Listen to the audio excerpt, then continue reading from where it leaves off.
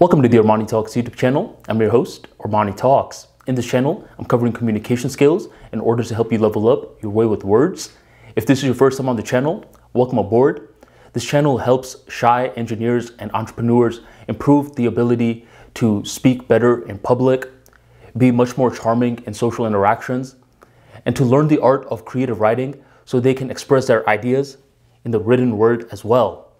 If those subjects interest you, be sure to hit that subscribe button right down below. Hit that bell notification so you stay updated with the latest videos. And if you're a returning viewer, welcome back. Today's episode is going to discuss whether or not others keep on interrupting you. And if you're watching this video, chances are that others keep on interrupting you. This is something that hurts the confidence, especially when different groups of people are doing it. So let me just be clear regarding one main concept. Others interrupting you in a conversation is very normal if it's happening every now and then. Because here's the thing, as we start to mature in our lives, we start to become more solidified in our personality.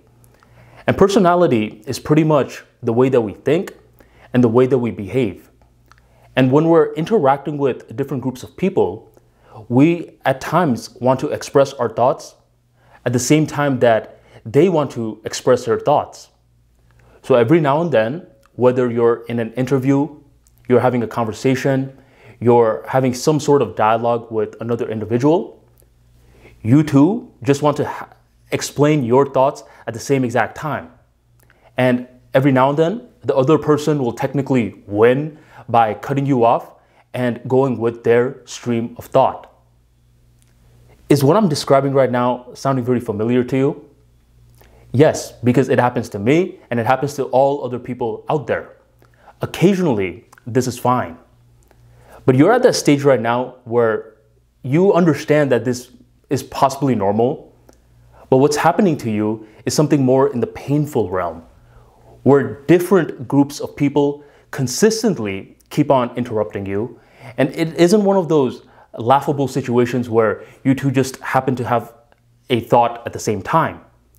In your mindset, it feels like an attack on your character. It feels as though that you yourself are not confident and others are having to pick up the confidence for you. Does that sound familiar too? In this situation, you may want to blame the other people. I look at these people trying to steal my spotlight. But this video is going to shed a very dark truth. The problem, my friend, is you. I want to tell you a story about a boy named Peter, and I'm going to show to you how Peter is going to teach you why you keep getting cut off and what you can do about it. If you're ready and excited for today's episode, go on and drop that like for me right on below. Peter was roughly 15 years old when he was very curious about learning how to drive. In the United States, you could get a pre-driver's license where there has to be a guardian consistently accompanying you as you're learning to drive. But by the time you're 16, you don't need a guardian. So up until age 15, Peter was consistently driving with his dad, who just happened to be extremely overprotective, especially regarding his son on the road. But by the time that Peter turned 16, he realized that most of his other friends had gotten their driver's license and they were bringing their cars to school while Peter was taking the bus. By the time that Peter turned 16, he was ready to drive solo. He got his driver's license. He went to his dad's room and said, "Dad, today I want to drive the car by myself."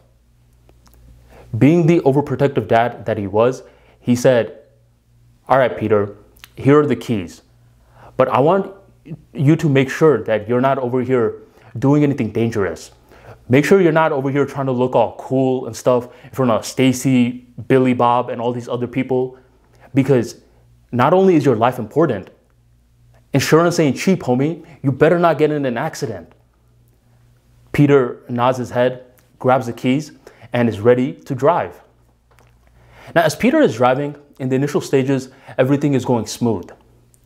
But eventually, he comes near a red light. Everything seems to be okay. But as he's looking at the rear view mirror, he notices that there's this car that's coming rather fast. Peter's looking at this car through his rear view mirror, but he doesn't exactly know what's going on. Doesn't the car see that the light is red? No, he's probably overthinking this. He continues to look at the car, and he continues to notice that the car is coming faster and faster and faster. And at this point, Peter's starting to get worried. And suddenly, boom, the car that was coming so fast rear ends Peter, and Peter's head snaps and hits the steering wheel. Peter can't believe what just happened. Did this really just happen? His first time driving on the road and he gets rear-ended like this? He gets out of the car and he could immediately smell alcohol from the other driver's breath. They call the cops and Peter has to call his dad. He calls his dad to let him know what just happened. The dad comes and he lets Peter know, you know, son, this wasn't your fault. I'm not disappointed in you or anything like that. I'm really happy that you called the cops and you called me. So Peter, who was initially very, very scared that his dad was going to yell at him, didn't get yelled at. You would think that everything was resolved, right? Not quite. For some reason, this moment was imprinted in Peter's subconscious mind. Nowadays, when he had the car to himself, he would drive extra slow for some strange reason. And not only would he drive slow, he had a lot of what-if scenarios in his mind. He was thinking, man, there was no other cars driving across from me that day. I should have just gone in the red light. I should have taken a right turn, a left turn, something, because I knew that this car behind me was driving too fast. Why didn't I do anything?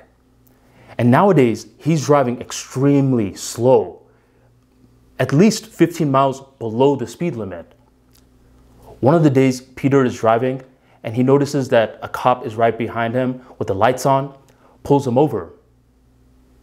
This is strange. Peter wasn't going over the speed limit. The cop comes to him, asks Peter, hey son, everything okay? Peter looks at the cop. Yeah, everything's okay. I'm not going over the speed limit. Cop says, I know you're not going over the speed limit. You're going under the speed limit by over 15 plus miles. Is everything okay? Have you been drinking or doing any kind of drugs?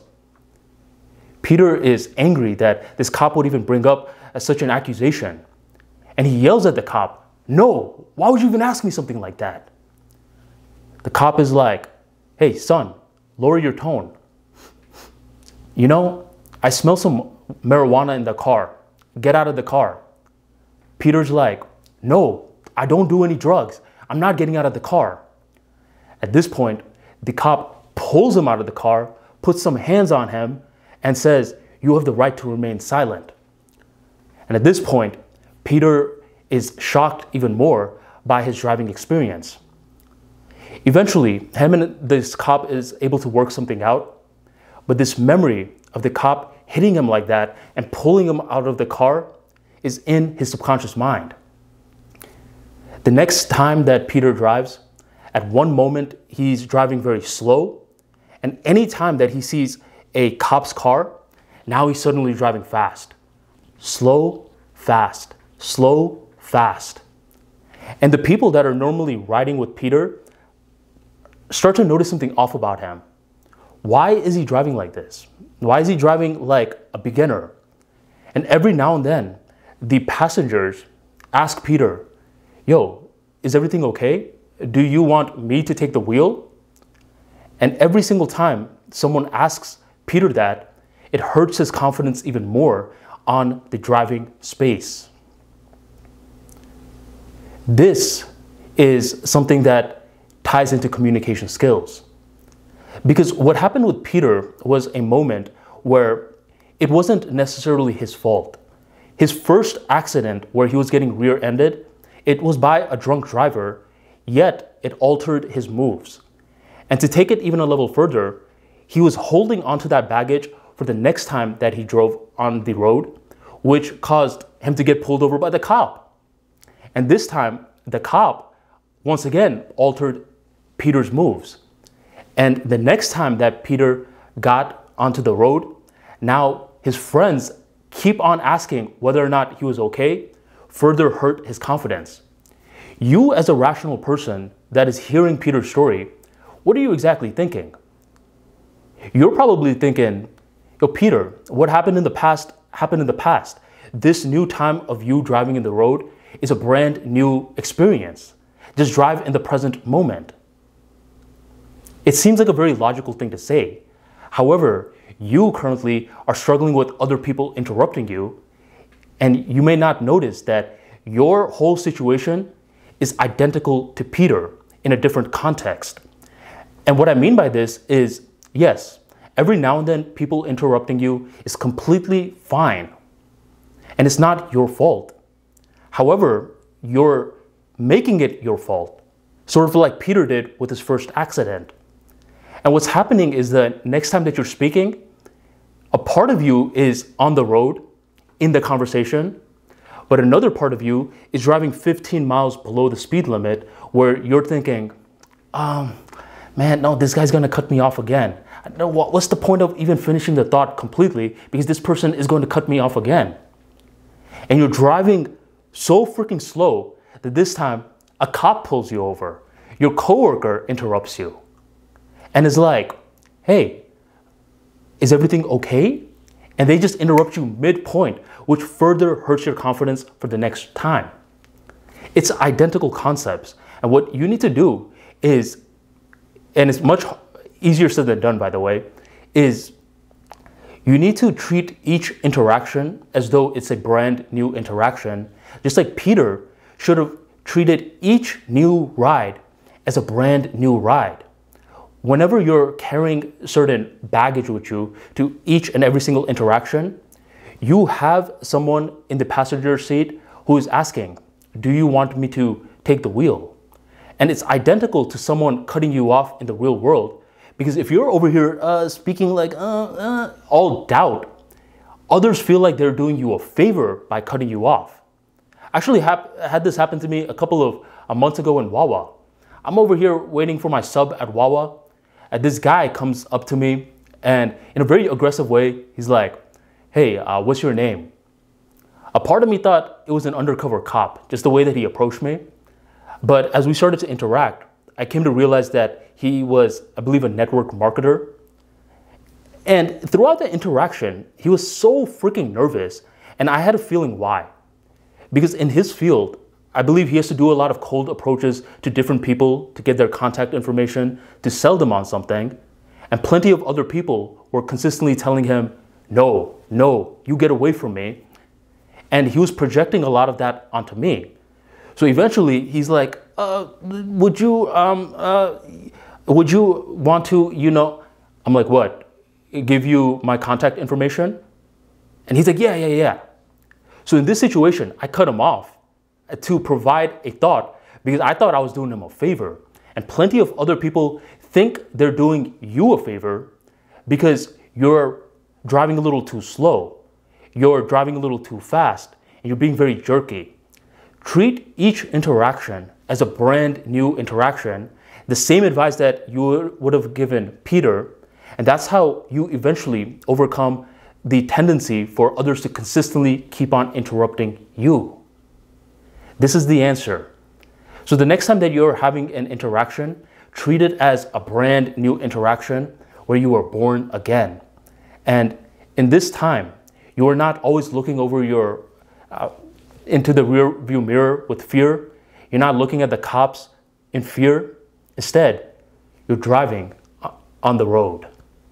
If you enjoyed today's episode and you want to learn more practical tips on how to be much more articulate and confident in expressing your ideas, be sure to check out my free ebook, 6 Steps in Order to Become a Confident Communicator. This book is going to teach you the importance of speaking skills, how to develop your writing skills, even create an audio journal, a lot of tips, tricks, and tactics all in one to make you much more articulate. grab the free ebook in the description box with the pinned comment right on below. And thank you for joining the Armani Talks YouTube channel.